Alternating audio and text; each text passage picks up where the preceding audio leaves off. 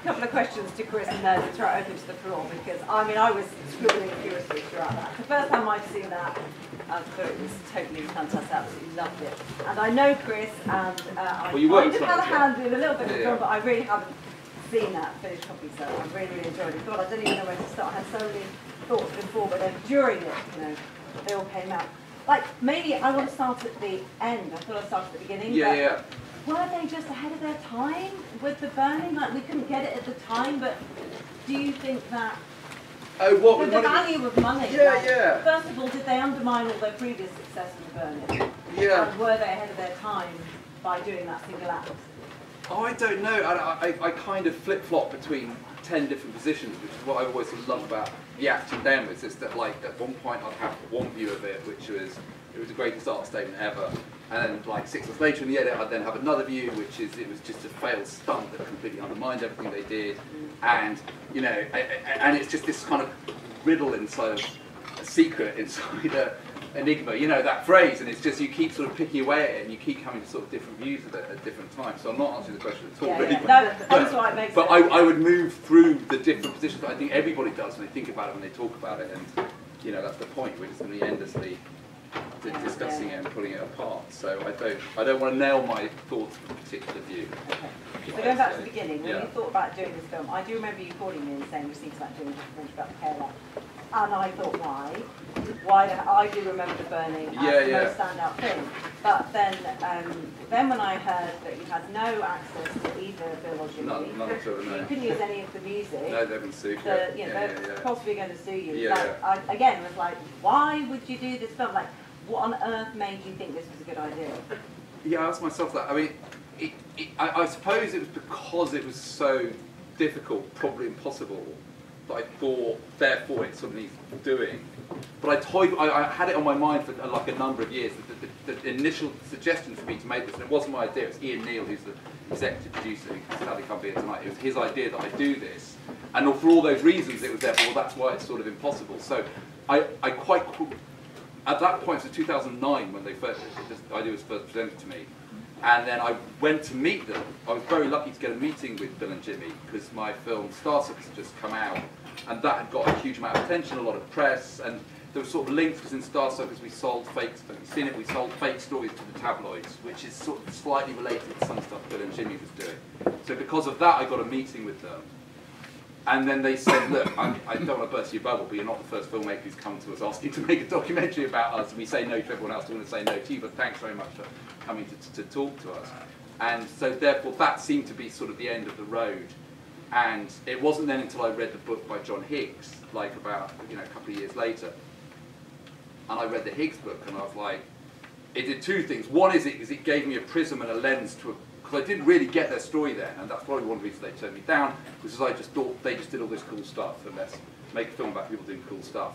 I didn't really get the Discordianism, and I didn't really get the influence of Ken Campbell, all of that, the backstory of it, I didn't really get and understand. So when I read the Higgs book, it revealed all that to me, and didn't provide any answers, but provided me maybe with a mental framework and a prism through which I could approach their story that would give it some kind of relevance and sense to an audience in today's world.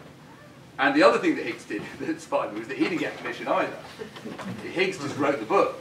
He didn't get consent, he didn't get access. He knew he'd never get access because they don't, they're Bill and Jimmy, they don't talk about it. So I went and met Higgs through Ben Goldacre. It was all quite chaotic how it happened. So Ben Goldacre introduced me to Higgs. I went for a pint and I said, well, how did you get access? He said, well, I didn't, I just wrote the fucking book. It's what they do. So that's when that spark came in of like, oh, well, maybe we could just start and we could sort of get on with it. And then I sort of, yeah, maybe I could, and then the other thing that really sort of gave me the impetus was my cameraman bought a drone. This is exactly what happened. And Chris Smith, who sadly can't be here, filmed all my stuff, and we were talking about it, and he said, look, I've got this drone, I really want to test it out and do some new drone shots. And we had a few weeks where we weren't really doing anything, and he said, look, what would Bill and Jimmy do? He said, well, just get on with it. So we drove to Scotland, that's when you were involved, and we printed a load of fake money, and we drove to Scotland, and we said, let's just start doing it.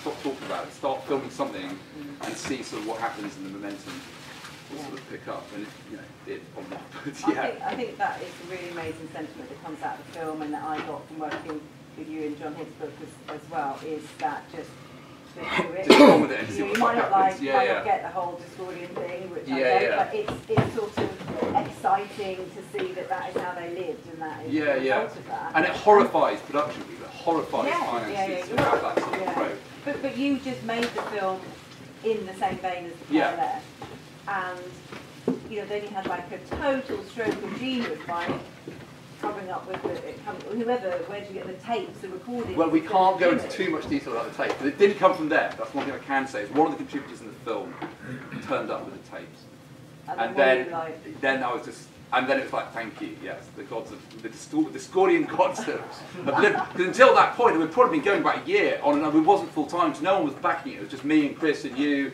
just saying, look, we've got a spare weekend. Oh, let's go and film something. And that's sort of how the whole issue of production sort of stumbled along. And then one of the contributors literally did just turn up with these tapes, going, do you want them? And then I listened to them and I thought, I can do it now. And it was only because. Like Amy had been very successful. As Bardi documentary on Amy, and he'd done Senna, and Matt Whitecross had done a doc on Oasis that I really like, Supersonic, where it's all audio. So it's all audio interviews and archive. And I thought, oh, I can do it their way, and pretend that's the style I really wanted to use. But it was out of desperation. It's all I had was these audio tapes, and I was like, well, it's now. As you were saying earlier, you have to wait for your time to come, and the time of that style of documentary filmmaking had come, where maybe 5–10 years before it wouldn't have occurred to me to do that. But this idea of using just the audio and then letting pictures and archives and other things do the work, I thought, oh yeah, we can do this now. Yeah, but you had to work really hard with the pictures as well. Like, there were some pretty incredible reconstructions that you had to do, pushing a car off a cliff. Well, we didn't actually push it off, we stopped. Just. I wanted to push it off. I really wanted to push it off. But we couldn't afford to. Tell me about the filming of that. Well, again, there was no call sheets, there was no insurance. I mean, God, people freak when I say this, but I'm doing other docs now where everything is extraordinarily controlled, especially post-COVID. So, like, documentary making is really heavily regulated, especially after Alec Baldwin shot someone. So everyone's really kind of jumpy these days, and we were just like, oh, where's it going to go on?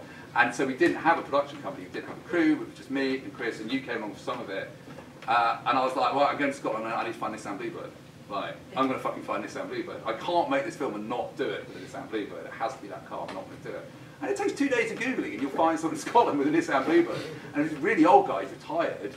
He'd never heard of the KLF, so I sent him the Wikipedia link and said this. And if you know the story, they pushed the car to cliff with a Nissan Bluebird. So will you come along? Oh, and can we spray loads of stuff over it? Don't worry, it'll wash off, it'll wash off. And he's like, yeah, I'm not doing anything this weekend.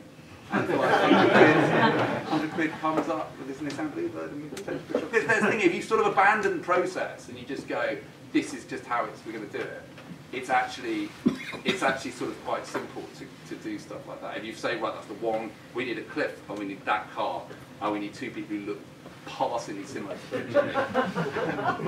and we're just going to get on with it, basically. And that sort of infused the whole thing. But the thing is, once I had the tapes, everything reversed. Because then I had, once I sort of cut together a structure, I basically had a radio play.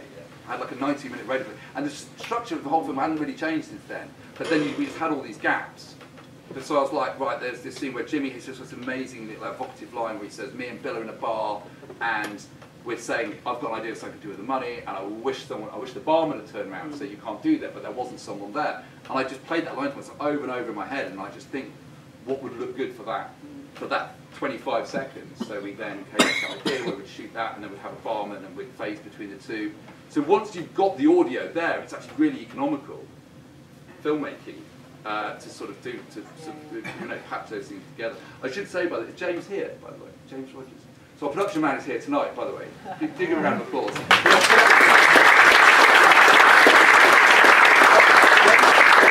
After we did all the really dangerous, it's slightly illegal stuff. Like, James came on once we had like a proper sort of financial actors on board and had to sort of put up with me for a year. So I'm saying it's all really, really simple. I thought it's simple, James thought hard work.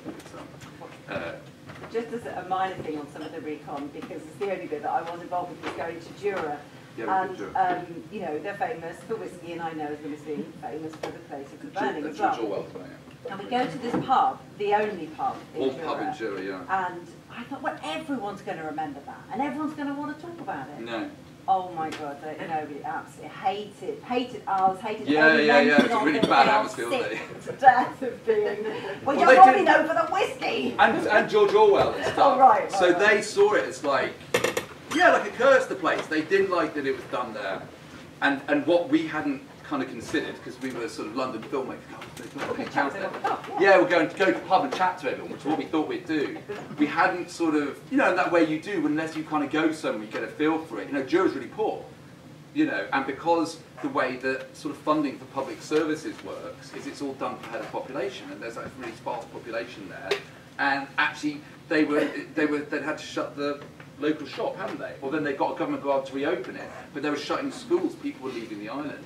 The roads were in a terrible state, and here these two twats come and burn £1 million in front. And so that was how they saw it. They said this island really, really struggles financially to get public services, and that's what these two people do here. And they didn't dig it at all, to be perfectly honest. No. Claire did. We got like a couple of people finally to talk to us. Yeah.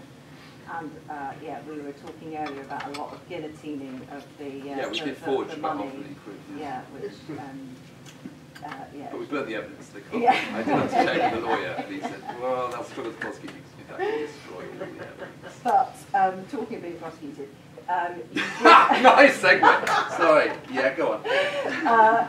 Another issue for the film, Another beyond issue. not being risk of being sued and not having the main protagonist in the film at all, was you having to go to prison. Yeah. for That did production. stall.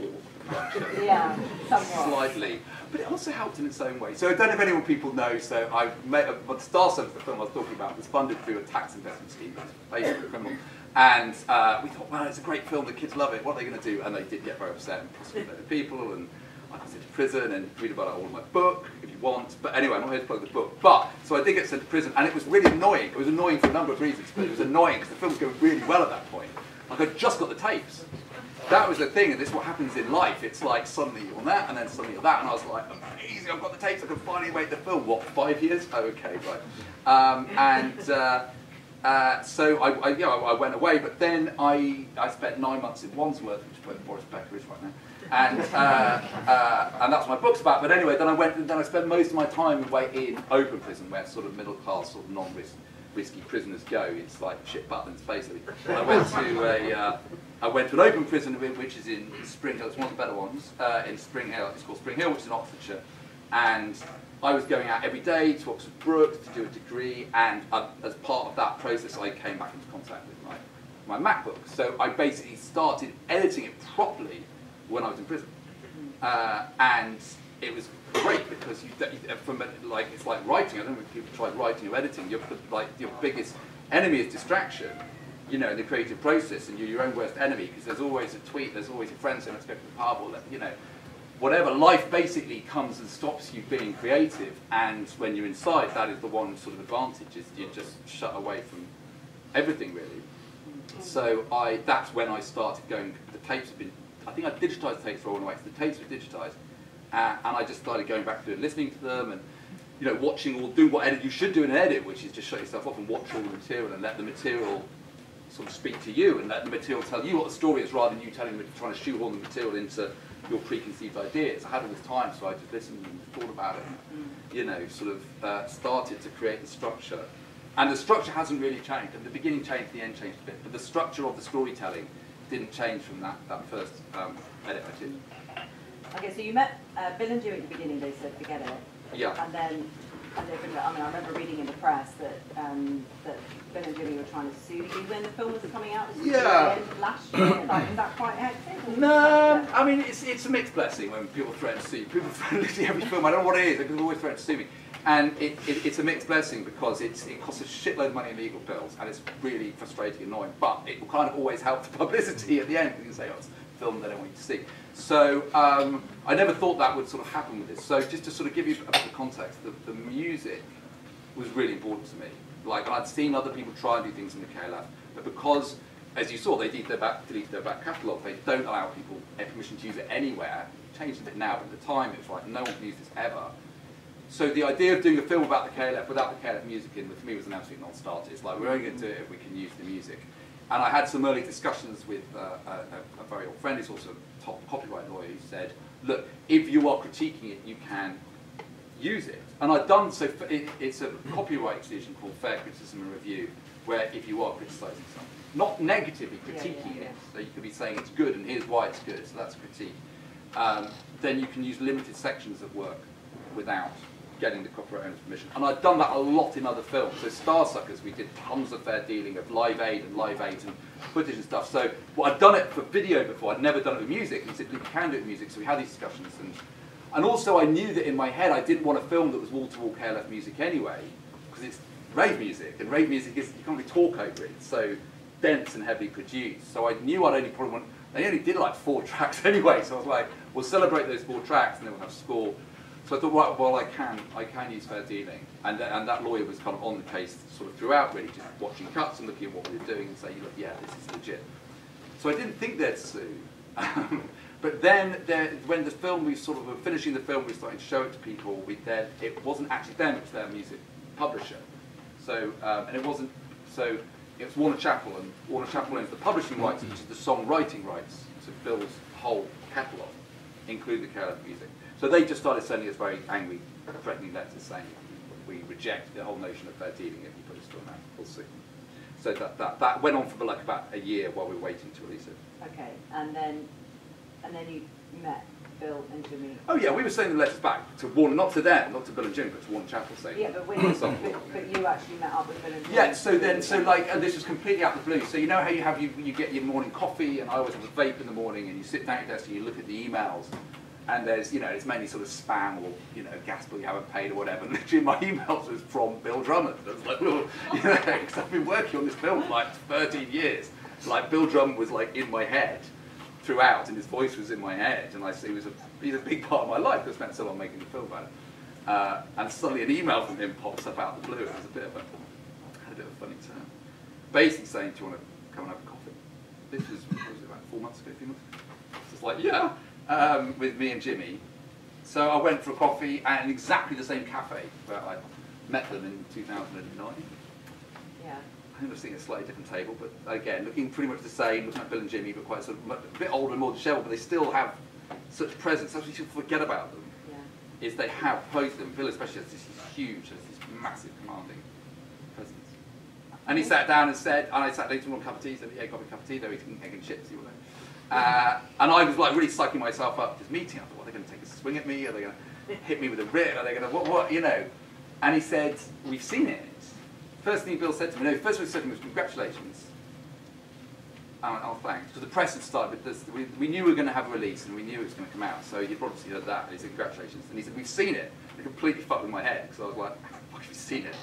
So they still like to mess with you. And he said, yeah, we love it. We love it.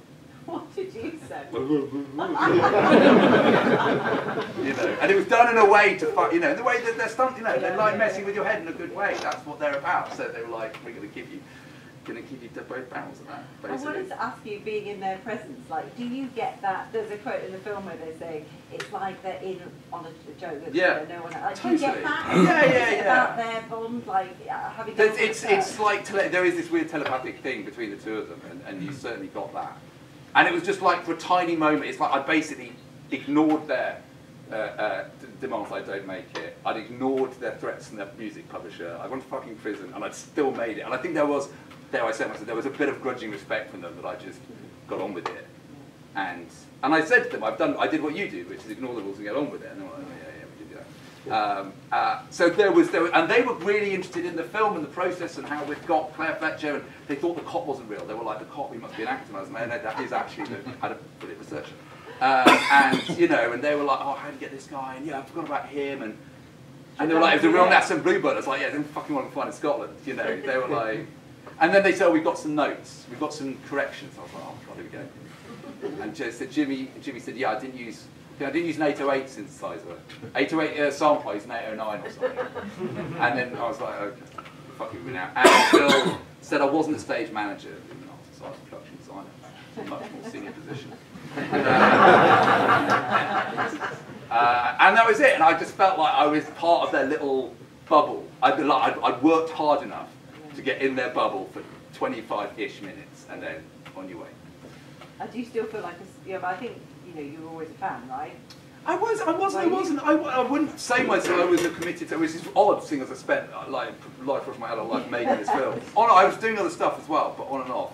No, I mean, I think if you're like an ardent super fan of a band, you probably shouldn't make a film about them. You can always tell when films are made by super fans of that band because they're not very good, basically. Like Stone Roses, Shane Meadows. You know, it's just him walking around going on about how amazing they were. And I think they fucked up. I think they're flawed and stuff. You know, fundamentally, I'm a storyteller, and I just thought they have the best story. Their story pisses all over any other story of any band or any art, whatever, whoever they were. Their story rocks, and it's a perfect 3-act structure, and you can dive into the backstory. It just has everything, and also so many musicians, they just sort of make music, and so they don't do anything interesting. Where Bill and Jimmy did really interesting, dramatic, like furiously fascinating things, and I thought, well, why? Therefore, someone should make a film about them. And I get waiting for someone else to do it. That was another part of me. I thought Adam Curtis is going to do it. Yeah. Someone will do it. As if Capaldi would do. Do you know what I mean? I thought someone's going to do it. But I think they all thought about it, or maybe some of them did, and they hit the same brick wall I did. And they went, oh, we haven't got access, well, we can't do it then. Do you know what I mean? We can't get the music rights, well, we can't do it. So it was more frustration that no one else really good was doing it. So I thought, well, I might as well do it, essentially. But I wouldn't say I was, like, I was too young. I think I was just a bit too young. When, you know, sort of 89 to 91 was their big era, and I was what, 13 to 15, so it wasn't my big era. And then subsequently I got into it, but I wasn't not top of my playlist. Has anyone here got a question? Else I will just keep them going. There, top and corner there. You're going to love this one. This is one a super fan question. Go on. Where was the mention of the 2K Fuck the Millennium single? No I mean, there's lots of stuff. I mean, where was Chill Out? Yeah. Where's Gimpo? You know, yes. I mean, Cardi versus Jason. Yes. Yeah. Cardi versus Jason. I mean, I think when you're doing something like this, it's not like a catalogue of here's everything these people did, and it is sort of the story that has to work in a narrative form that reaches beyond, you know, KLF bands, dare I say it, and sort of is so that, you know, the thing for me as well was it was like I want like 20-year-olds to watch this and go, oh wow, there's a different way of creating, there's a different way of doing things than the way we maybe think that things have to be done. And I wanted it sort of to reach that audience and to be inspirational to a younger generation. And so I had to sort of be mindful that I couldn't just go, and this, and this, and this, and this. And actually one of the earlier cuts I did, I had a brilliant editor who came and took the film on. And actually one of the early cuts I did was too much, and this, and this, and this, and this. And she said, no, you've got to have an emotional journey, you've got to have character arcs. And I kind of had Gimpo, and she cut Gimpo, because he's like, well, he sort of turns up towards the end and doesn't do anything interesting other than film it. And it's like, film badly. So it's sort of, you know, things had to be, and I'm sure people will be horrified to hear me say this, but like things that I think you probably think and other people think are really integral to the KLF story, didn't, you know, some things had to hit the cutting room floor. And also the other thing is I had the tapes, and it was what did Bill and Jimmy talk about, and I didn't want it to be, obviously there are talking heads in it, but I wanted to keep them to an absolute minimum, and be it Bill and Jimmy telling the story in their own words, and they didn't talk about Fuck the Millennium, and they didn't talk about Chill Out, and they didn't talk about Gimpo, and they did, do you know what I mean? So if I had this amazing line from Bill go, oh, Gimpo came along, well, and then we did Fuck the Millennium, whatever, I'd probably put it in. But it was, I had to keep, I wanted it to be the KLF story in Bill and Jimmy's words. I don't want it to be a kind of presenter-led voiceover going, and this, and then this, and then this. So lots of important things, by the way.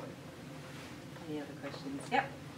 There was a very enjoyable film, by the way, thank you. There's a quote earlier on, I can't remember who said it, about them trying to inject so much confusion into things that people didn't know what was true. Yeah.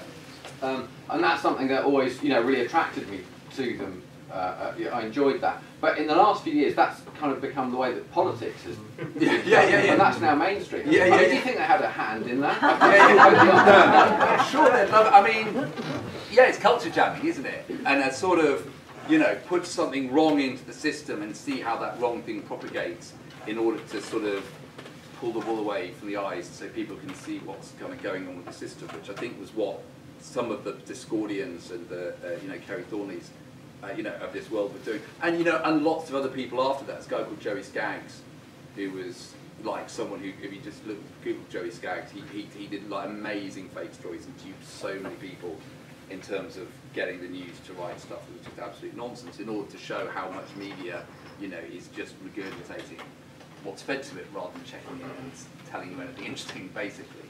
So yeah, I think, you know, as that's the thing that always fascinates me about them, is even though they'd vanished and they did everything they could to wipe themselves from the face of the earth changed in such a way to say that actually the things they were doing back then are sort of more and more relevant, and they were ahead of their time. Yeah, not just with burning the money, but with the culture jamming and sort of, you know, lots of the sort of other stuff. I mean, someone the other day sent me a clip, and they were in a club full of 20-year-olds, and they dropped "What Time Is Love," you know, and it's like, so that sort of style of music, it's like rave music never really broke America until now, and now they're all over it. They call it EDM. They don't seem to take ecstasy, they drink energy drinks. But you know, that kind of music is now finally breaking through in America, sort of 30 years later. So yeah, that thing that I loved about them is they just seem so ahead of their time on many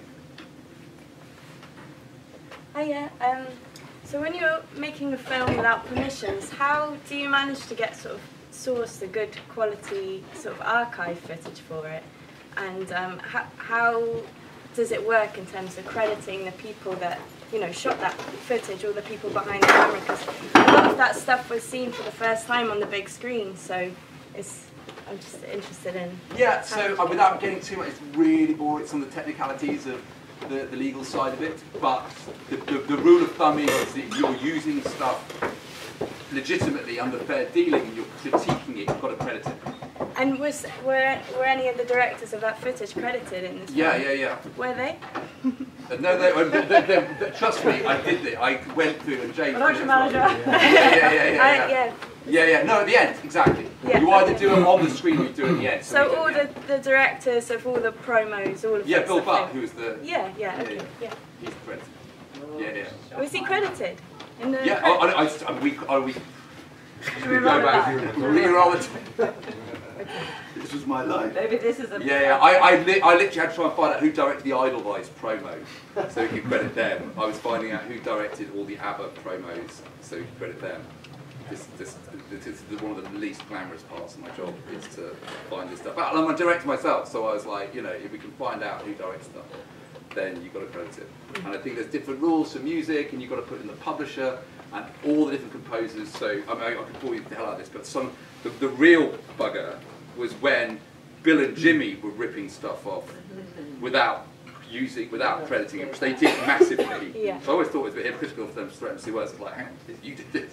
But so they were using ABBA and Beatles samples in their music unlawfully, and we used Bill and Jimmy's tracks in ours. So we had to credit Bill and Jimmy, but we also had to sort of sub-credit ABBA and the Beatles, who wrote each song. I mean, the credits were just the nightmare went on forever. But yeah. Bringing the nightmare back. Yeah, exactly. Yeah. Any other questions? Yeah. I'm interested that they still had a publisher on the payroll or within their business entity. Yeah. Was there other parts to the business that are still going on? I don't know. I mean, again, I'm not an expert in the sense on there. I spent for half an hour with them in a cafe, so I didn't sort of get to sort of probe their inner dealings. I know that what happens traditionally is musicians sign up publishers when quite early on in their career, and they take like in perpetuity. So I think when Bill was, and most musicians and singer-songwriters have a publisher, be it Warner Chappell or EMI or Sony or, you know, one of the majors, and it's like from thence on, every time they write a song, they would administer the publishing for that, and they sort of own that right to do that forever. But every time the song is played, then the publisher takes a cut and a check comes back to them. So I think it's difficult to sort of unravel that. But Bill and Jimmy own the master recordings, so they own the recordings of everything they made together under KLF Communications, which is one of the reasons they made so much money, because they were a record label, and as you say in the film, so they were able just to get, normally you get like 5 or 10% as an artist from the sale of a CD or single ever. They were getting 100%. But I think that when we checked out, even company's house, KLF Communications wound up sort of 15 years ago, so God knows. So one of our contributors from the film would like to ask a question. Yeah, I'm not sure if it's exactly a question. So this is Marco, by the way, who's in the film, who I only met tonight after 7 years. Give a round of applause for Marco. I didn't know, we came here, obviously we filmed the end of the film here, and then Marco gave us a fantastic quote, and we were over there and we didn't get the shot. And we couldn't hear it properly, the sound was terrible, so we went outside and said, "Could you just say all that for us again?" And then we used it, and then I didn't know who he was. I was literally going to put up like wanted posters for you. It was amazing. amazing man who gave us this quote. So anyway, sorry, you can answer that. That was an amazing night that David, the organisation, put on, and all the money that was taken on the door was burned. But yeah, the question, it's not exactly a question, but obviously there's loads of unusual things about the KLF, but one thing I really noticed from your film is how much kind of landscape and travelling across landscapes is really important, like going to Sweden, Stonehenge, going up to Orkneys, you know, driving around Spain, and yeah, it's not exactly a question, but No, it's a good observation. Yeah. I mean, it's like, and again, it kind of came from necessity. A lot, like so much of this film comes from necessity, you wouldn't believe, and it's probably me really doing myself down to direct it. It's like, why do you do it this way? Well, it was just the only way we could do it and tell the story.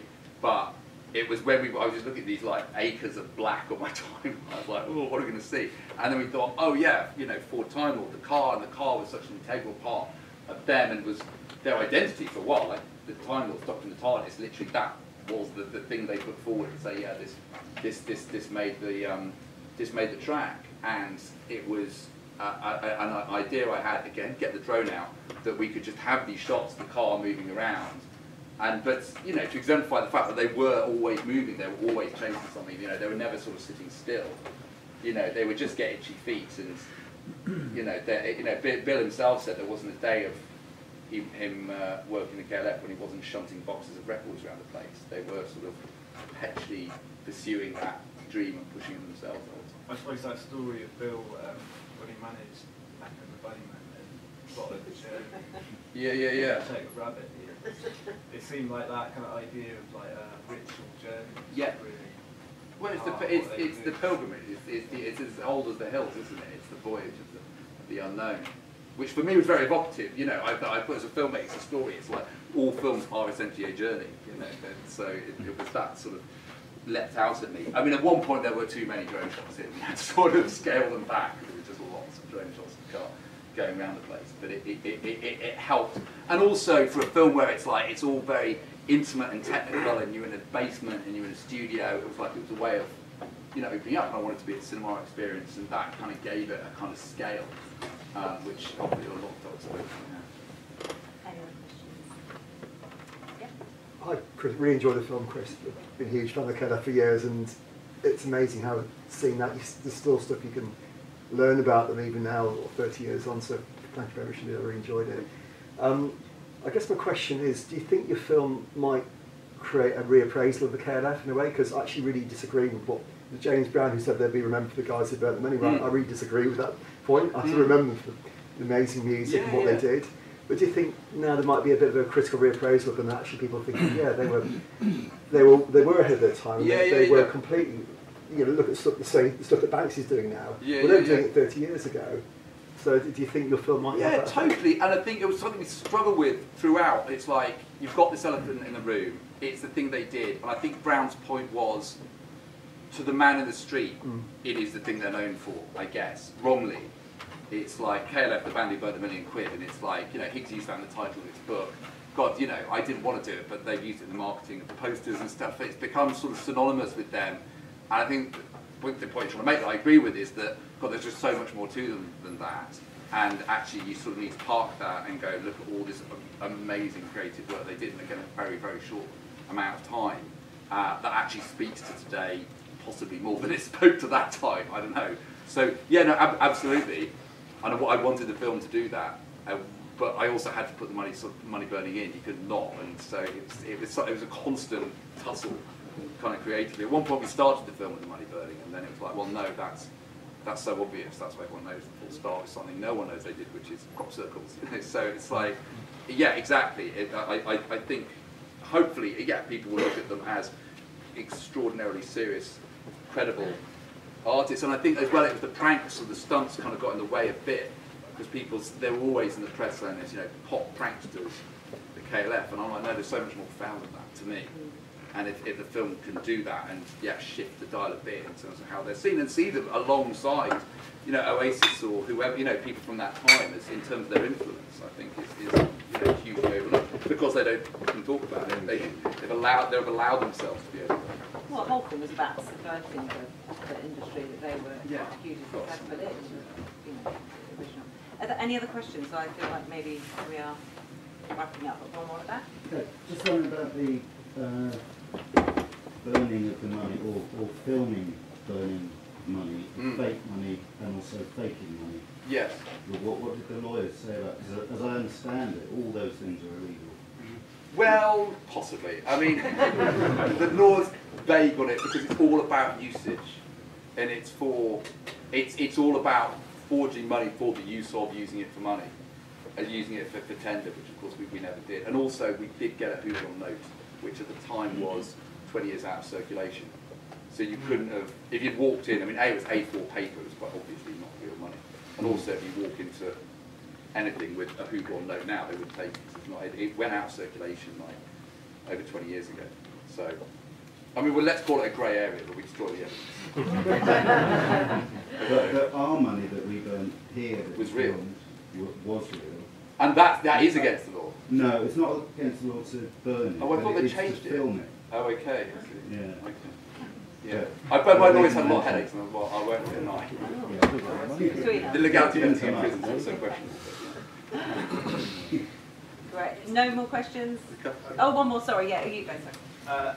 Hello, yeah, I just love the film. Trans Central seems like a really interesting place, and I think your portrayal of it was quite good.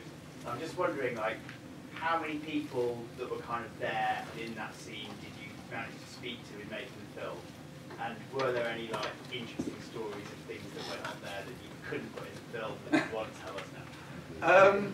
Yeah, I mean, no, it did seem like a kind of crazy spot, and it was just like a kind of an absolute free-for-all. Now, I ended up talking to loads of people. I mean, like Nick Kohler, who's in the film, he was obviously mixing their stuff, and Richard Jobson, who went there to film that spot. Like, again, all these coincidences. Like, I've worked with Richard Jobson on 3 films. I produced 3 films here, so I know Jobbo really well. I'm one of the few people he's never fell out with. So, and I've got Jobbo, you know that voice at the beginning with the thing scrolling up. That's Jobbo's voice.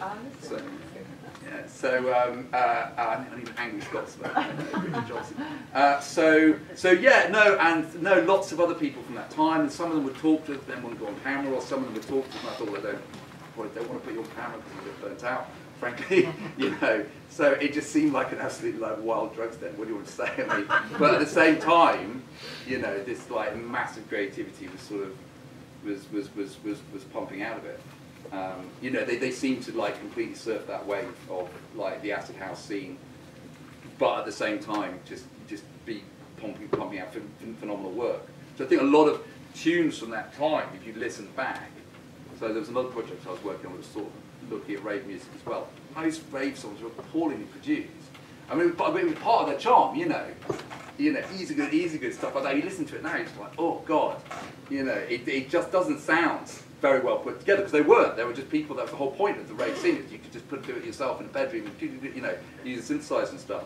But the Bill and Jimmy stuff is phenomenally produced. You listen to it now, and it could, you know, be made like the top recording equipment of the day. So they managed to, at the same time, have this sort of rave lifestyle, but simultaneously everything they did was phenomenally produced. And you know, the music videos as well. You look at them now, they're still, you know, people don't make videos like that now. They don't spend money on them now. Those videos just epically produced. So they managed to do both at the same time. Probably why they burnt out. It's probably why they had to stop. You know, because it was just absolutely everything going around the clock. That's the impression I got. Do you have a question? Yeah, so I've noticed that ABBA are back on tour, or rather they're not. They've sampled themselves. So should the KLF take credit for that? Yeah. Yeah, I've always, with someone was saying, oh, maybe talk to Benny and Bjorn. I thought, no, I don't think they're going to really be involved in the film. But again, I saw parallel between, you know, what ABBA was, you know, up to, and yeah, well, I'd love them to see it. I hope they download it. I hope their lawyers don't get too upset. We sample a little bit less as well. It's all clean. Okay, I think that is. Oh no, one final question. Who killed the KLF? God,